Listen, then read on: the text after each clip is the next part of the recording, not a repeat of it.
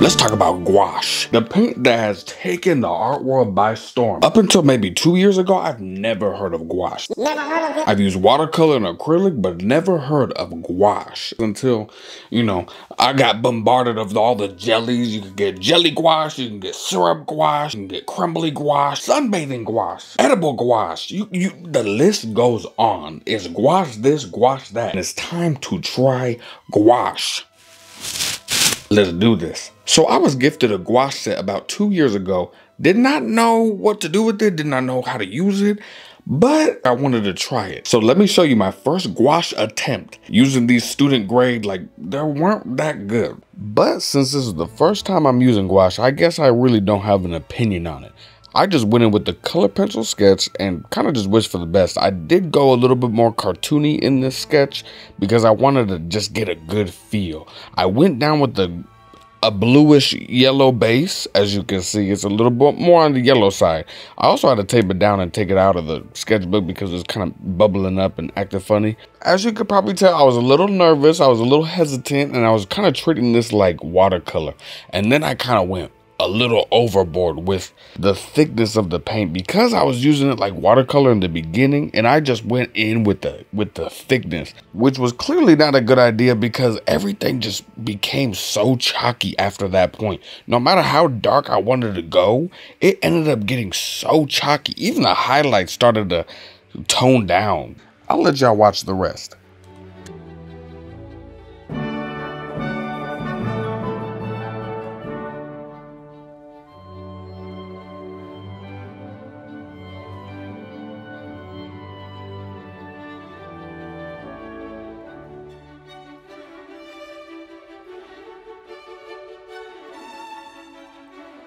So here's the final result. Obviously, I could have done a lot better, but this was my first time. I have not touched gouache since, but I wanted to learn a little bit more, so I reached out to the gouache king himself, Scott Sava. We chatted a bunch about different gouache, how to use gouache. I got the gouache rundown, the Gouache 101 by Scott Sava. I felt pretty special, and shout out to Scott. I did buy some fancy gouache. Winsor & Newton gouache. This has been sitting in my cubby for about 8 months, so let's go ahead and bust it out. Meet me at the desk. Come. Welcome to the desk. So here's the gouache. Let me first show you all the materials that I'm going to be using.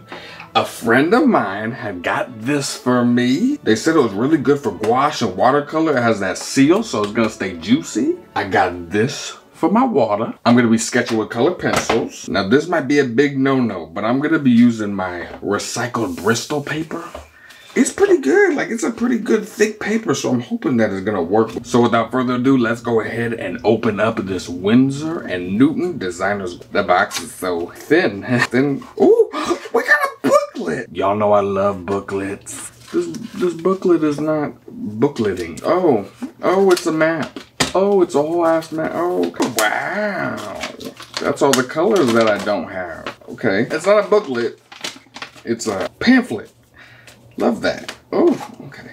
Wow. This is it. This is the hype. So this is all the hype. This is the designer's gouache. The packaging could have been better, but we're not here for that. We're here to try out what's in the tin can. So let me stop judging. Do I just stick it in there? Just stick it in there? How much do I use? Do I fill it up? Oh, I don't know what I'm doing. Oh, I don't know what I'm doing. Hold on. I don't think I need much more than that, right? That should be plenty.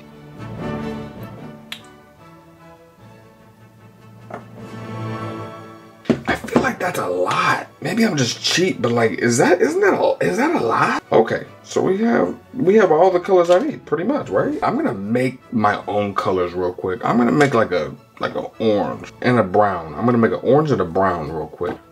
Take some of this green, some of this yellow. Oh my God, what am I doing wrong? Oh, I hope I'm not wasting this. It was so expensive. So, these are my colors. I think it might be nice having a more limited palette. That way I'm not, doing too much. So, let's get the paper and tape it down.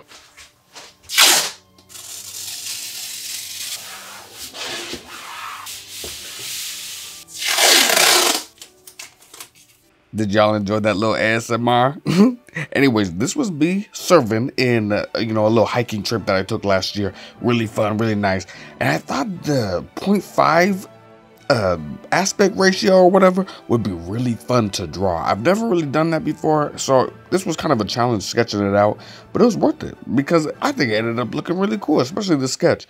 Now, one thing I did learn was to not use watercolor pencil. Color pencil, right? Do not use watercolor pencil if you plan on using watercolor because when I laid the first layer of paint down, my whole entire sketch was gone. I also didn't spray it. I didn't know you could or if I should, and this was also not watercolor paper, so I was a little nervous on, you know, whether to do that or not. I'm also a little stupid. I forgot to film the first, you know, me putting the paint down. So this is me after a couple minutes of like trying to figure it out. As you can probably see, that sketch was smearing and I was getting a little nervous. So I was like, let me have that first layer dry.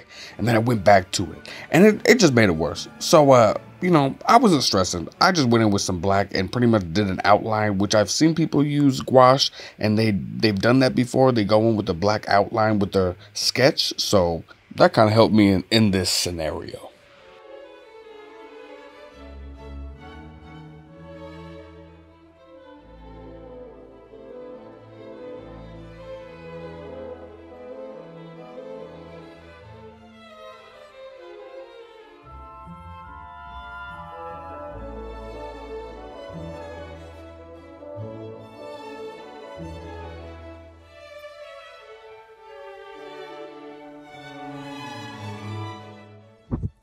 My shop is currently open with originals and prints. Go ahead and check it out. Snag yourself some black bean art at blackbeancms.com.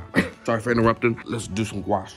Sorry about that. I had to do some self-promotion, you know, no shame. But I actually opened the shop not too long ago. It's been doing really well. So thank you so much to everybody who's made a purchase. And thank y'all so much for watching. And if you are watching at this point, if you could you go into the comments and tell me how you think gouache is spelled? But I want you to spell it incorrectly. To this day, I still spell gouache incorrectly. Who put an A in gouache? I plead the fifth. Anyways, as you can see, I am going layer by layer by layer on this face.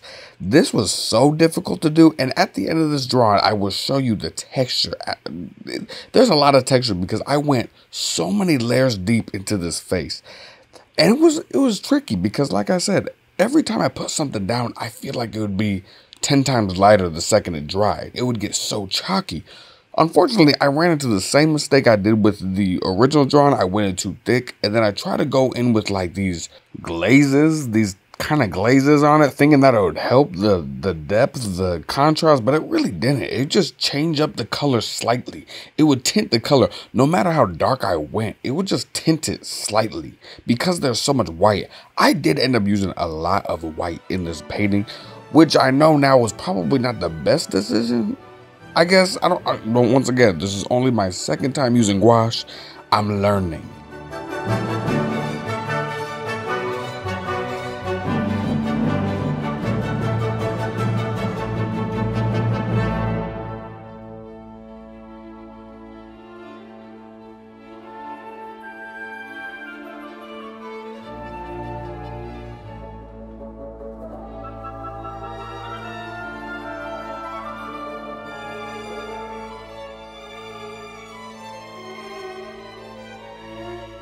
Oh, the beautiful blue sky. When I tell you, I actually enjoyed doing this landscape for the first time in a long time. Clouds and skies, I feel like I could eat them up. You know, they're not too bad. But when I tell you the landscape, the grass, capturing the twigs and the little trees and the bushes, what the hell? How do you do that? Because my abstract technique came into play here because I just winged it.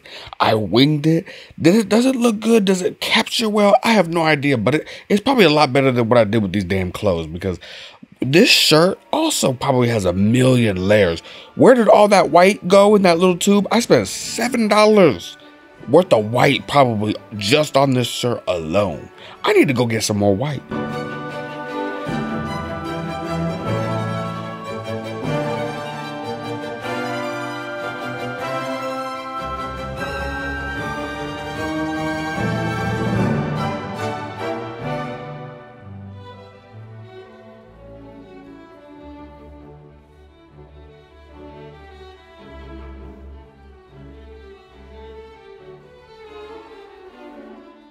Before I forget, I want to ask, did anybody else just figure out what gouache was? Am I the only one? Am I the oddball out? Like, did anybody else just figure out what gouache was? Let me know in the comments down below.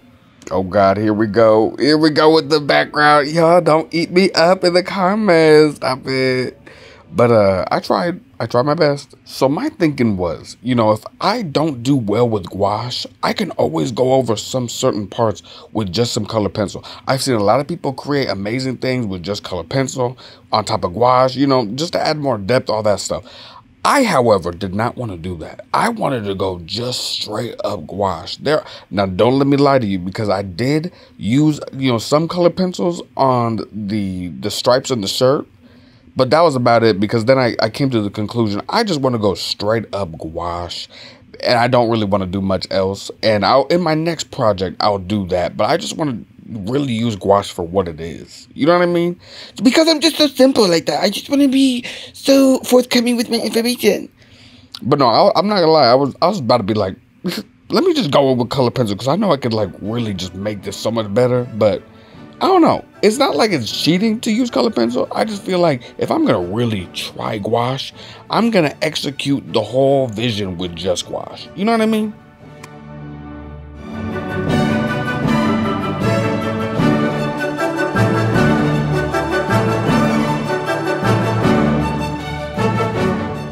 And here we are. This is it. This is me. This is real. This is me. This is my gouache attempt number 2. What do y'all think? Let me know.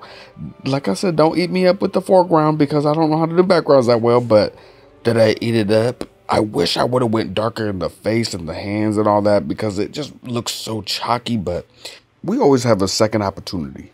And as always, I hope you guys stay creative, stay juicy. Don't forget, I do have my shop open if you guys want to snag some original art. And yeah, I'll talk to you later.